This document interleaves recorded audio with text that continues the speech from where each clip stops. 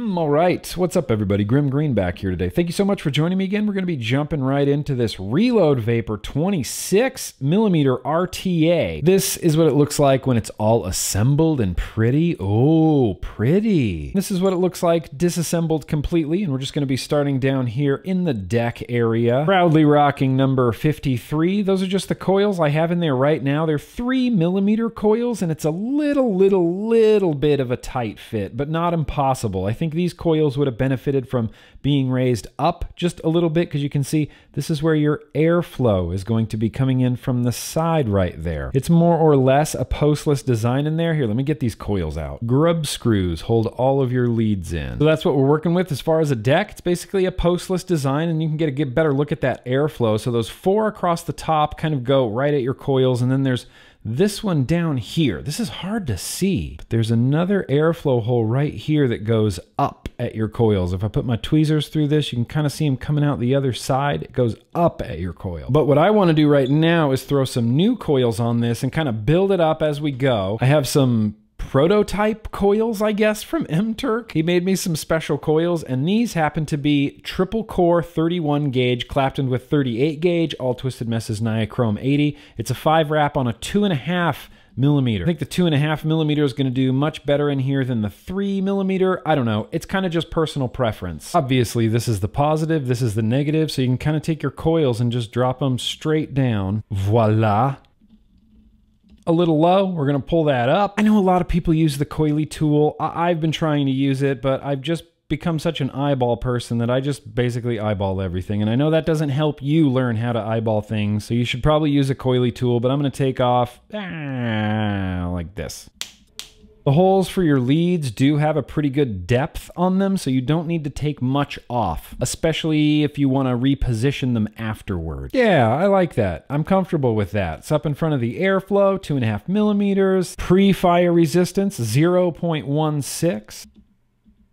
Aha, perfect. Post dry fire resistance, brought it up to a 0.24. You can see right here, you got a big area for wicking.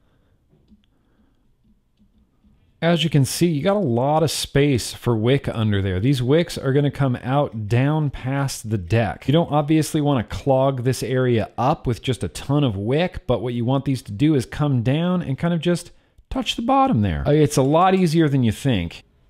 Kind of something like right there. Even with 3mm coils in here, because of that big wick cup, I've never thinned out my wicks, and I had no problems with it wicking on a 3mm coil. So with this 2.5mm coil in here, it's even using a little bit less cotton, so definitely don't thin out your wicks. I guess the point of that was I never thin out my wicks, so you shouldn't either. Unless you want to, and then it's whatever. All these wicks have to do is just get set in there very easy. Just poking out the bottom a little bit, just the little wicks out the bottom. Time to saturate your wicks and your coils with some liquid. Going to be using some 3mg Prickly Smooth. Blah, blah, blah.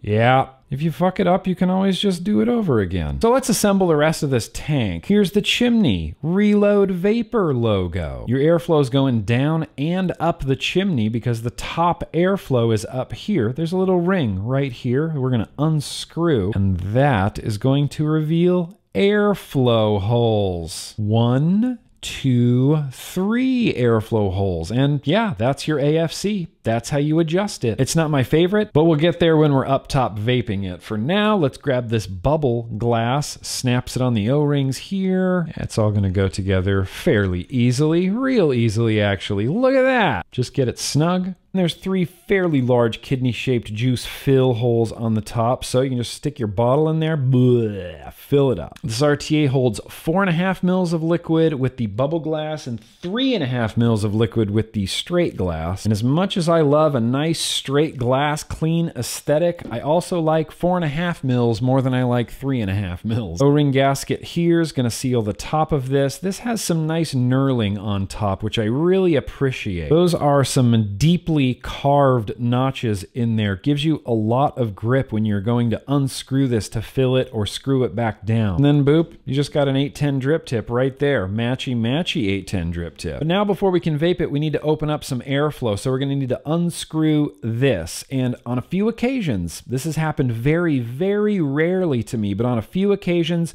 I've gone to open up this airflow, unscrew this top ring right here, and it ends up grabbing not these threads, but the inside threads and kind of taking the tank apart. So you have to be sure to make sure that this threading is secure, but that this threading isn't so stuck that you can't open up the airflow. Yeah. And there you go. It's fully completed. And almost every picture I see online of this RTA, the airflow is closed. And when the airflow is closed, yeah, it has that like really slick, clean aesthetic. But as soon as you open up that airflow, it just starts looking a little bit weird and wonky to me. I don't know when RTAs got so big and bulbousy. You end up kind of creating this weird gap that goes all the way around, and you have to because otherwise you couldn't vape it. Anyway, let's talk about it a little bit more. Let's get back out to normal view and let's vape the damn thing. Normal view.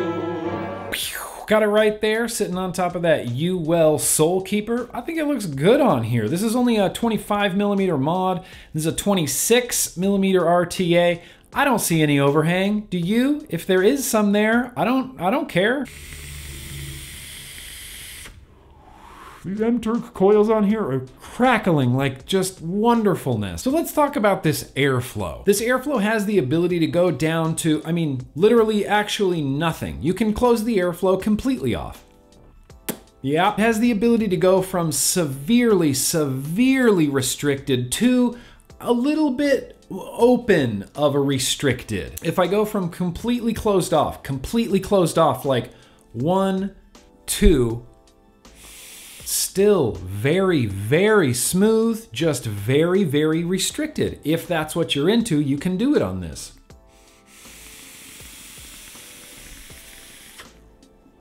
Oh, yeah. Or you can go the opposite way and open it all the way up, and you can literally stop at every little spot in between. You can really, really fine tune your airflow on this. If you like this restricted, but like this is a little bit too restricted, just give it like maybe a half a turn out.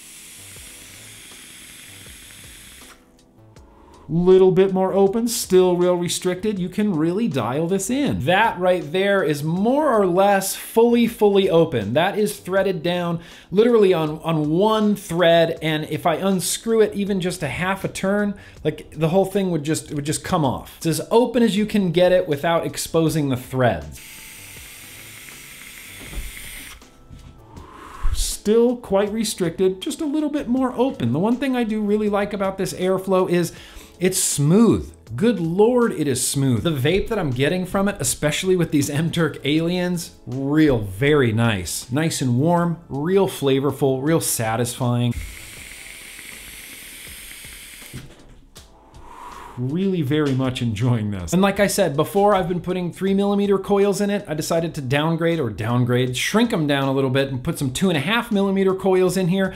I feel that the airflow and the overall vape experience is greatly enhanced with a little bit smaller of a coil in there. When you put a big 3mm coil in there, it chokes off that whole chamber. It doesn't let the air flow. There's no room to dance in there. Gotta open this pit up a little bit, and I really like these 2.5mm coils in here. Overall, honestly, there's not much that I am going to fault this RTA with. This is really difficult to say, especially considering I have my own RTA coming out in a couple of weeks, but this 26mm reload, it's a banger. I have generally been a pretty big fan of everything that Reload Vapor has done. I mean, their original Reload Vapor RDA, it's one of my favorite RDAs of all time. I like the Reload S, I like the Reload X. I didn't love the mouth to lung, but you can't knock them all out of the park, right? And I guess the one gripe that I do have with this is the aesthetics. I don't love the way it looks. Kind of prefer the much more slick, clean lines of like the tripod than that weird sort of real bulbousy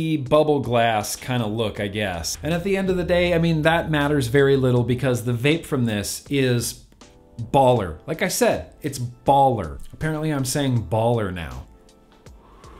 Very nice, very warm, very flavorful. Like I said, real nice flavor. I would even go so far as to say this has really good flavor. So let's get down to brass tacks. Vape budget hands, what are you thinking the cost of this RTA is? Yeah, you're right. It's about $65 everywhere I found it on the internet, which that is to say the Reload Vapor USA site is carrying it for about 65 bucks. As of right now, as of this recording, this is only a pre-order. It says they're gonna be shipping on May 15th, but we're past May 15th now, and they still have that up on the website, so that might be between you and Reload Vapor if you decide to go down this road. With so many great RTAs out already on the market, and with more on the way, this is a strong contender. This is a top tier, top quality, well built, well put together. I mean, full 304 stainless steel. It just feels nice and durable, nice and hefty. And apart from the aesthetics and the way that the airflow ring kind of looks when it's up, I can't fault this at all. But if you're at that point where you're thinking, hey, maybe I want to try an RTA, or hey, maybe I need a new RTA, I would really take a hard look at the Reload Vapor 26mm. Yeah. That's what I got for today, everybody. Thank you so much for joining me again. You know, I can't put any links down in the description anymore. Thank you, YouTube. So you're gonna have to use that Google foo, but that's what I got. Thank you guys so much for watching. And as always, no matter what anybody tells you, no matter what Governor Cuomo tells you, absolutely, you guys, let's keep on vaping.